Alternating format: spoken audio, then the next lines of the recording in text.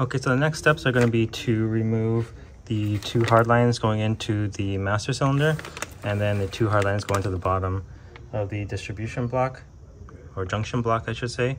And so a lot of people like to use a turkey baster for this, but turkey baster has a large inlet, and so I find that it doesn't really hold the fluid very well. I like to use these cheap fluid pumps that you can buy. They're meant to screw on to like an oil bottle, quart size oil bottle.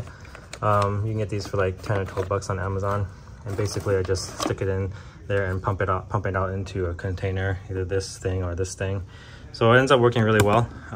So we're gonna go ahead and do that right now. So very important when doing this job and any job with brake fluid is protect all your paint surfaces, because brake fluid is very corrosive.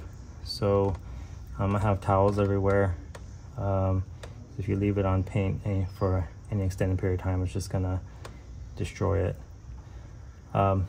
So I have a bucket down here that I'm gonna dump this in. I'm taking this out so I can get deeper down inside the reservoir and get as much fluid out as possible.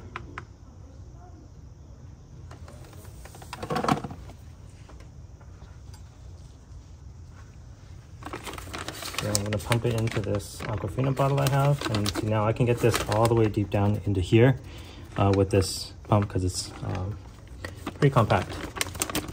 So just as easy as this.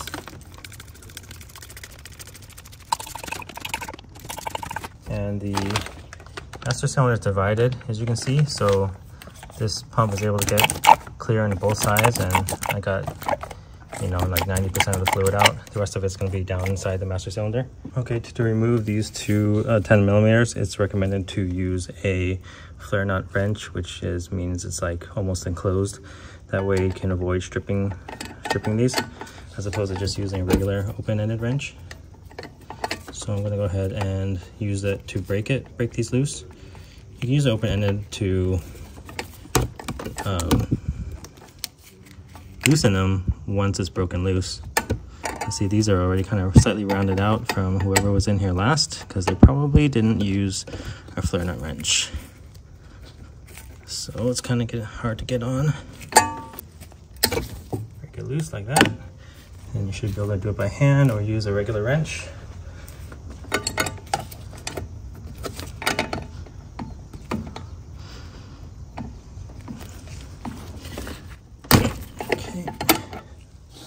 And for me, I'm gonna go ahead and replace my brake master cylinder. So I'm gonna go ahead and also release these back 2 nuts. So I can, once I get this off, I can just get this master cylinder out of the way. All right, quick note. Interestingly, this fell out. I just tried to test fit the master cylinder and this fell out. This goes in here. And I was like, oh, I need to put it on the master cylinder. I'll just put it on the master cylinder instead of leaving it on the brake booster. And then I looked at it and I was like, hey, this looks almost like this one. And then I was looking at it and it says MP side, has some text on it. And then I was like, why is it so thick? And I pulled it apart and there's 2 and they both look the same. And I said, hey, this thing has text on it too. What I think has happened is the master cylinder has been replaced 2 other times, and both times, well, one other time before this one, and on the first time it was replaced, they left this on, and then now when I took it off again, it stayed on the brake booster, and so I was about to have too many on there. So just keep that in mind in case you run into the same thing. Okay, here I have a brand new brake master cylinder, and what you need to do is bench bleed it. So I have the lines that I took off doing the ABS brake upgrade right now.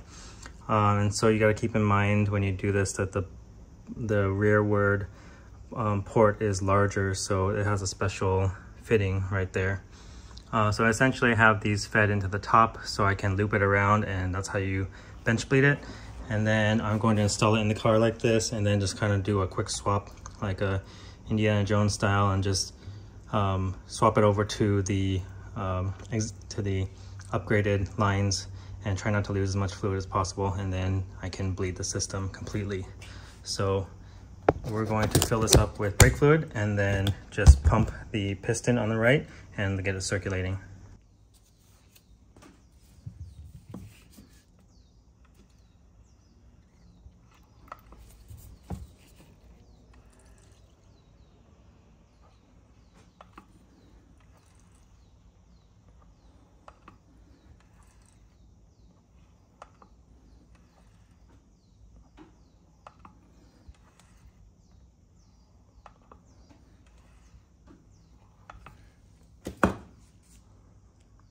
Okay, so this is my setup for bench bleeding the Brake Master Cylinder. You got to give it a bunch of really good pumps because there's obviously a bunch of air as I'm connecting these lines up. So a bunch of really good pumps in the beginning just to get the fluid out, the air bubbles out, because if you just start doing slow pumps in the beginning, it's going to push the air bubbles. Like, you know, if the air bubbles right here, it's going to push it and then suck it back as you release the piston. So push it, suck it back, push it, suck it back.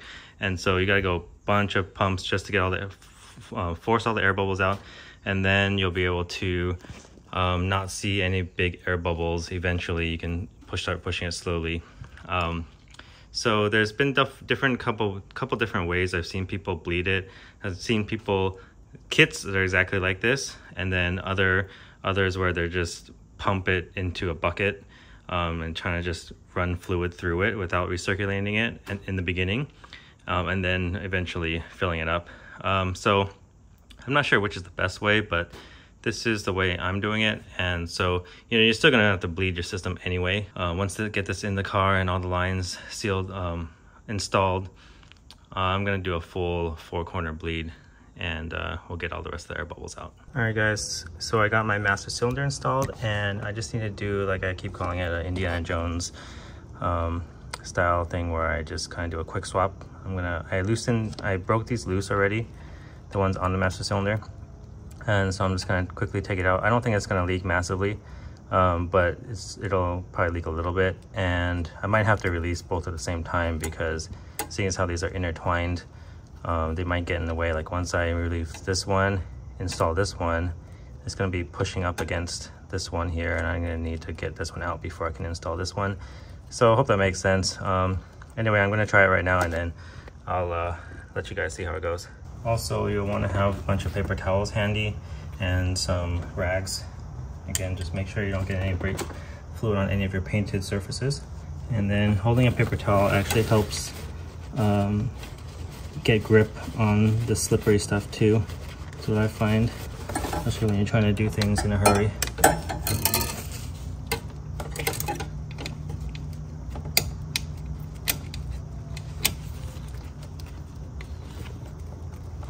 Okay.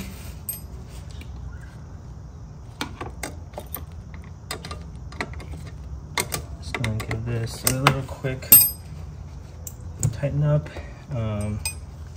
And I'm gonna do this one. As you can see, fluid didn't come splurging out or anything like that. Okay, see, so this one is kind of in the way. So this didn't really work out as good as I had hoped. Lucky the hoses are flexible.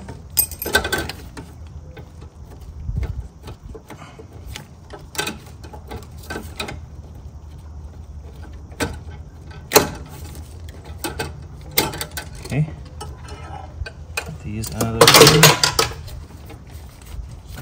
way. There's no painted surfaces underneath the master cylinder, which is good, but I'm just putting a paper towel there just in case.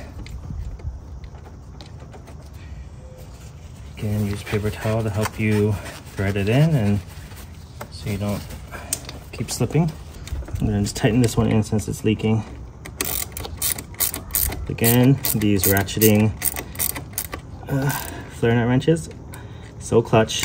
Can you imagine doing that little by little with a regular wrench?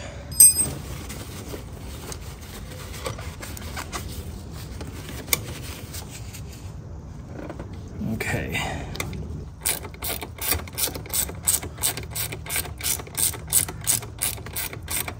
One was a little bit of a struggle getting in, but in the end, it all worked out.